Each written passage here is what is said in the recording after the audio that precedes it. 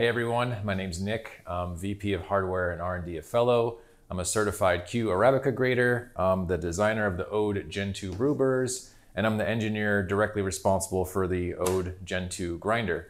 So we know that there have been a lot of questions about Ode Gen 2 and about the Ode Gen 2 Brew Burrs. So we just wanted to take some time today to do a little Ask Nick Anything. So I'm super excited to be here and hopefully answer some of your questions to help people gain a little bit more knowledge about what we're doing at Fellow.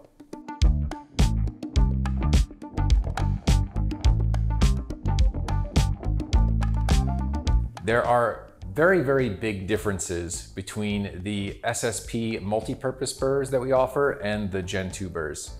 So the Gen 2 burrs are gonna be sort of an all-around, quote unquote, unimodal style burr for filter coffee. So what does that mean? That means that it's going to be able to make a really, really tasty coffee, even if the coffee is not perfect, even if you make a mistake as a barista, whereas the SSP multi-purpose burrs are going to be much, much higher in clarity, much higher acidity. They're gonna be a lot more transparent in the cup. So the way that I like to think about the Gen 2 burrs versus the SSP burrs is that the Gen 2 burrs are gonna have a little bit more body, a little bit more texture, more mouthfeel. They're gonna be a little bit more forgiving in the cup. It's gonna be really easy to make a tasty cup of coffee, even if you're not an expert barista.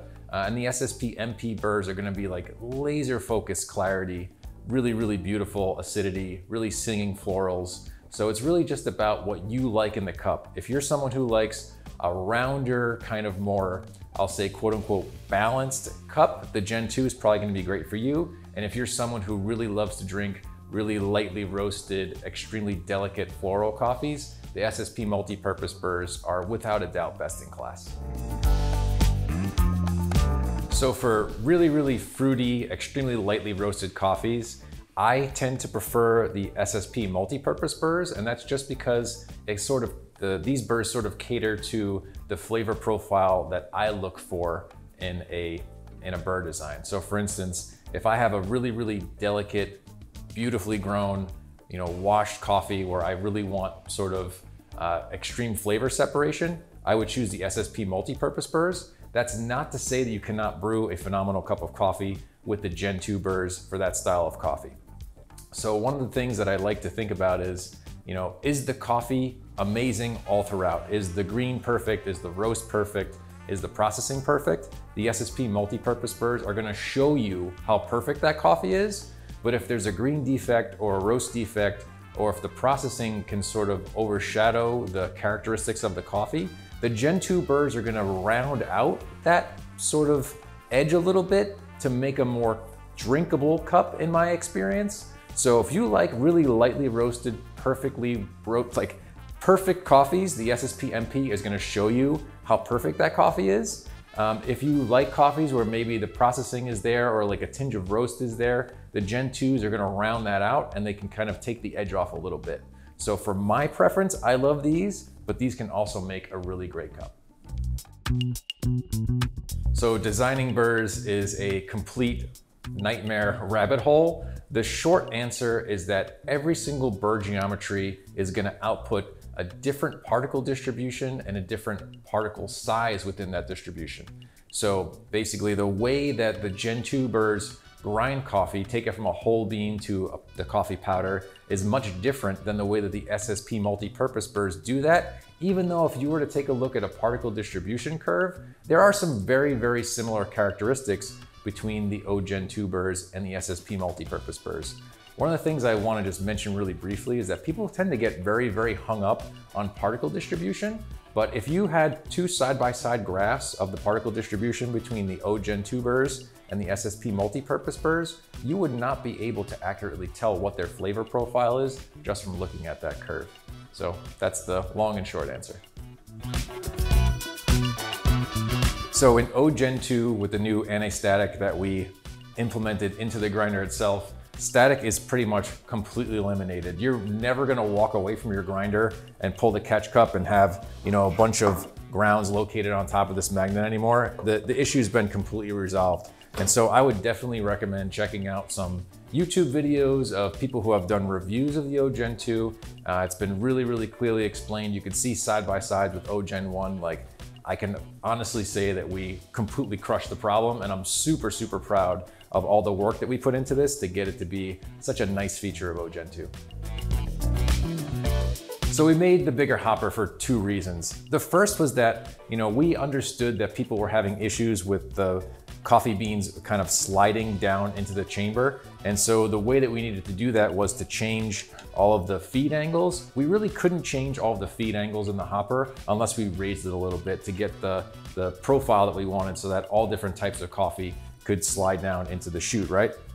So that's the first reason. The second reason was that we realized that people out there have 1.3 liter and 1.5 liter batch brewers, and people were making really large pots of coffee. And with the Ode Gen 1, they weren't able to single dose. So if you wanted to do a 1.3 liter batch brew at say like a 1:15 ratio, you need about 87 grams of coffee. And if you're doing a 1.5 liter batch brew at a 1:16 ratio, you're gonna need about 94 grams of coffee. So we just made the hopper a little bigger and the catch cup a little bigger to make sure that we could cover those people who really wanted to use the Ode for batch brew. If beans are not sliding down the hopper in your Ode Gen 1 like they used to, it could be either a buildup of coffee oil, so I would definitely recommend giving your hopper a little quick cleaning with like a damp cloth, give it a wipe down with a dry cloth. But the other thing I encourage you to think about is, are your beans truly the same? So we know that larger varietals have more surface friction because more of the coffee is actually touching the walls of the chute. So, just do a quick check. Is it happening with all of your beans? Is it happening with only certain varietals? So I would definitely encourage a quick cleaning if it was working and then it wasn't working again, but I don't think it has anything to do with the burrs of the auger or anything like that.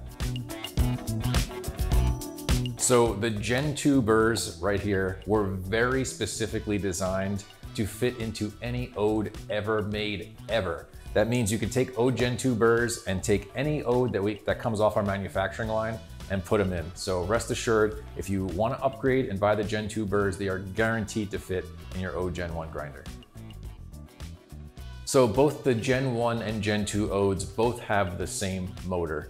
So I did go down a pretty deep rabbit hole about how can we make the motor have more torque, this, that, and the other thing. And in the end, it just wasn't worth it for the customer. The price was gonna go crazy. I designed burrs that wouldn't be backward compatible, and it just wasn't gonna work for you, the customer. So we decided to just keep the motor exactly the same between Gen 1 and Gen 2.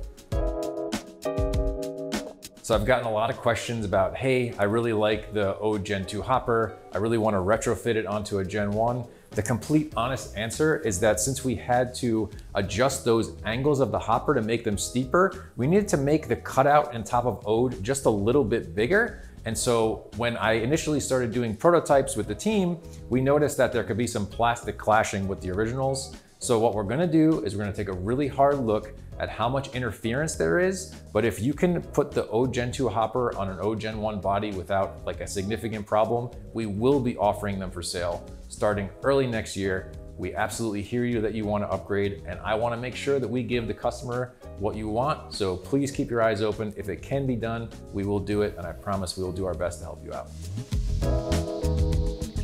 Ode was designed as a purely filter coffee grinder.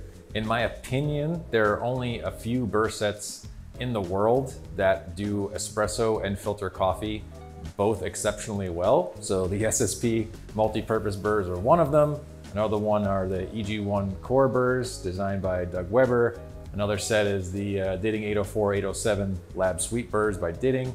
So we currently have no plans to have Ode do espresso in its current form.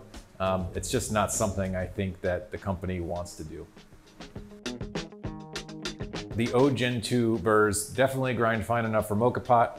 I have seen people have really, really good success grinding on the finest setting for mocha. Also, they will absolutely grind fine enough for AeroPress. Pretty much any filter coffee method you throw at these burrs from mocha pot up is gonna be great. Just please, they are not designed to grind for espresso. That is by design. You cannot pull a traditional 9-bar shot. You can probably pull like a Sprover or a turbo shot if you really wanted. They can get up to 6 bars, right off burr touch, but these are not designed for espresso. Everything else, really, really great stuff.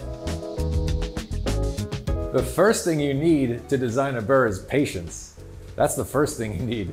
But all kidding aside, what you really need is a very developed palate and the ability to make correlations between the design of the burr and the output flavor profile. So I definitely don't recommend just kind of throwing spaghetti at the wall and changing a bunch of things at once. You have to be extremely, extremely diligent and make correlations and basically follow the scientific process. I will say that I've been doing this for almost 20 years now as an engineer, and designing burrs was by far the hardest thing I've ever done. And I've designed medical instruments that go in people's bodies, and I've designed crazy robots. This was the hardest thing. So patience, amazing palate, and more patience. That's what I'll say. The best way to become a Q grader, in my opinion, is first you need to taste a ton of coffees. Taste every single coffee you can, and don't taste them alone. Taste them with someone who has a better palate than you, and start comparing your notes. Just get a cup of filter coffee, taste it with friends, taste it with family. Say, I'm tasting this, what are you tasting, right? So get a big exposure to what's out there. That's the first thing. The second thing is that you cannot become a Q grader unless you are a proficient cupper. So cupping is the actual process of evaluating the coffees. That's really the entire fundamental of the Q exam. So please buy a set of SCA spec cupping bowls, buy some cupping spoons, and cup every single coffee you possibly can. Any coffee you buy to make as filter, cup it. Any coffee that you see on a grocery store shelf, buy it, cup it. And you know, one of the things I think I wish I would have done sooner is don't just taste and cup exceptional coffees. Taste coffees that you might not usually drink. Taste, you know, things that you might foresee as, you know, undesirable to your palate. So taste, and taste coffees with people who have better palates than you. So that's my advice. My favorite light roast for pour over, I find myself continually going back to Say Coffee in Brooklyn, New York. So I only have one subscription, and that subscription is to Say. I get to taste and, you know, try many coffees every single week, and they, in my opinion, source and roast some of the most beautiful coffee I've ever had. So big shout out to Say. We've done some fellow drops with them, but I'm not being paid to say that or anything. I just think that the value you get, you know, I think I pay 60 bucks for 4 boxes shipped every single month, and the coffees have been some of the best I've tasted in years. So please check out Say Coffee. I think it's say.coffee. Check them out. And in terms of grind size, so for Ode Gen 2, I did do a lot of development work on the Gen 2 burrs using coffee from Say, because I really wanted to make sure that these burrs could push extraction beyond 22% of a small dose pour over. In doing so, I was somewhere around a 5 on the dial, maybe a 4, depending on what paper filter I was using in terms of drawdown time. On the SSP burrs, stick somewhere around the 4 to 5 for really a low dose. If you're doing a higher dose, go up like 3-4 clicks. But don't be afraid to experiment. Some of the coffees, especially really lightly roasted coffees from Say, you can push 8, 9, 10-minute brew times, you know, push extraction beyond 23%, and the cups are just absolutely beautiful. So please check them out. So I got way more questions about my beard than I anticipated. The honest answer is I have no more hair left on my head, so I decided to move the hair from my head to my face. I'll say that if you have the patience to grow a beard this long and eat with a mustache this long, you might have the patience to design burrs. So yeah, that's it. I'm bald, and I really didn't like being bald, so I just decided to grow a crazy long beard, and I've had it for, I don't know, 6-7 years now. So that's that.